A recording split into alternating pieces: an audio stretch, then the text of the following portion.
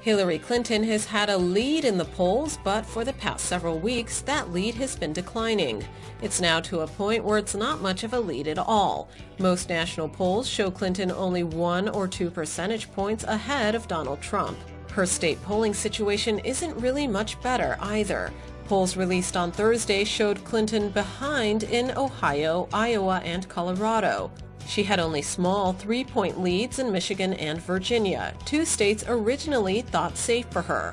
While polls don't always show the end result, it might be time for Democrats to be a bit more worried.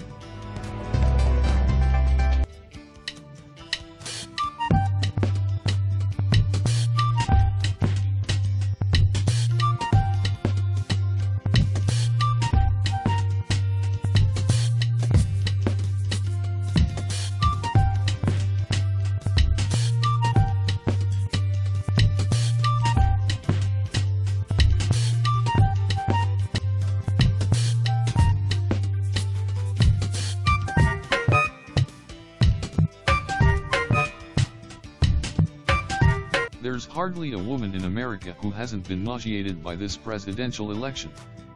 That's an atypical statement from an investigative journalist who prides herself on objectivity, but, as we're constantly reminded, this is not a typical election. Trump's sole mission was to somehow reverse the catastrophic downward spiral his campaign had been in the previous 48 hours by convincing Republicans that boasting about sexual assault wasn't the deal-breaker it should be.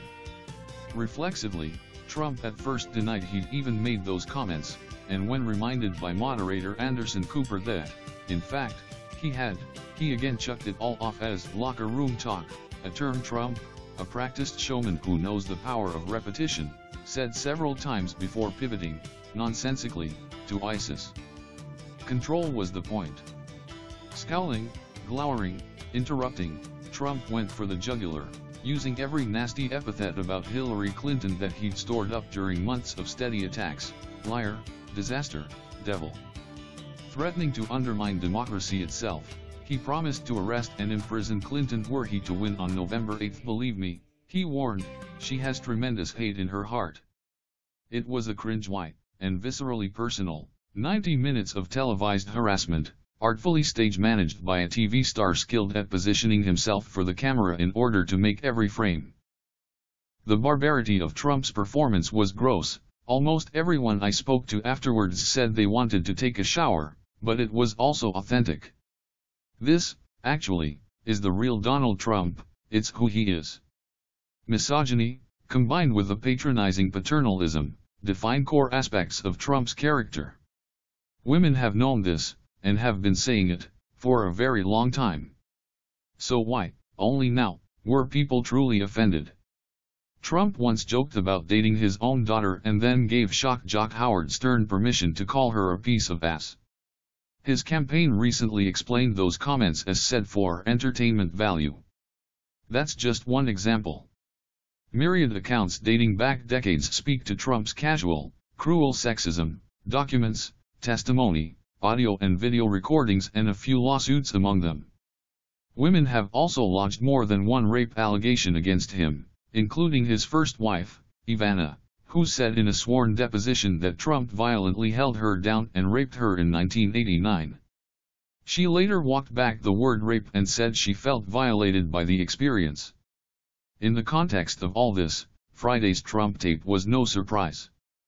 Though even when Trump was caught on tape, many in the media minimized it, calling it lewd or inappropriate rather than what it is, bragging about sexual assault, says Los Angeles attorney Lisa Bloom, who represented one of the women whose AC.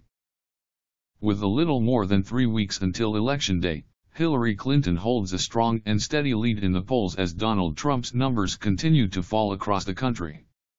A week after the second presidential debate, and the former Secretary of State has a 5.5% lead nationally, 47.7% to Trump's 42.2% according to the latest Real Clear Politics average. Will Donald Trump lose the election for sure? Trump has experienced a considerable drop in the polls throughout the month of October, a month that has seen the billionaire businessman face one controversy after another. As October began, The New York Times leaked Trump's 1995 tax records that suggest he avoided paying federal taxes for years. A week later, a video was published in which Trump bragged about groping women.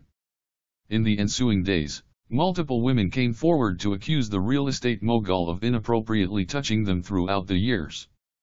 According to 538's election forecast, Trump entered October with a 32.7% chance of winning the 2016 election. But after just 2 weeks, Trump now stands at a dismal 13.4% chance of victory according to polls and only 11.2% chance if the election were held today, showing that perhaps even the Donald isn't immune to such a mounting list of controversies. While prediction markets have seen Clinton's chances to become the next president increase over the past few weeks, the number of voters who officially support her has hovered around 47 to 48% throughout October. Given Trump's falling numbers, some have wondered why Clinton has been unable to pull away in any significant way.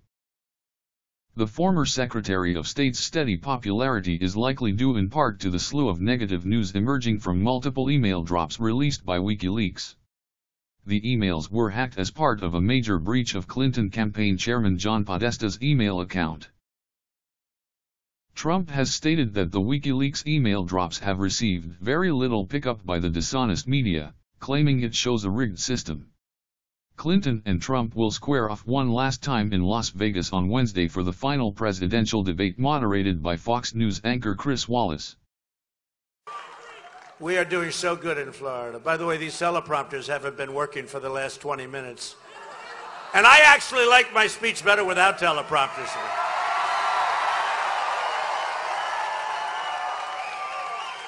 And this way, what I like about it, wait a minute, let me see how these things work.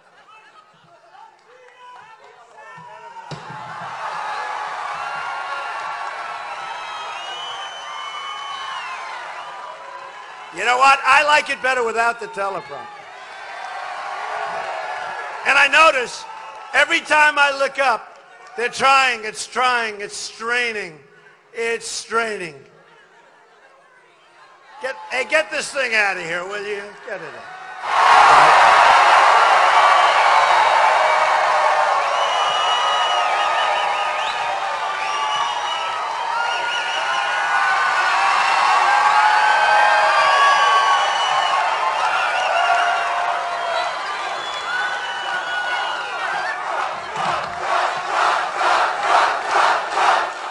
So here's the story, here's the way I work, here's the way government works. So the teleprompter's a bummer. It doesn't work. That means the company doing the teleprompter is in the back. That means they didn't do a good job. So I won't pay them, right? I won't pay them. And tomorrow, I'll have a story in the newspaper. Donald Trump did not pay a contractor who put up the teleprompters. Well, why should I? They don't work.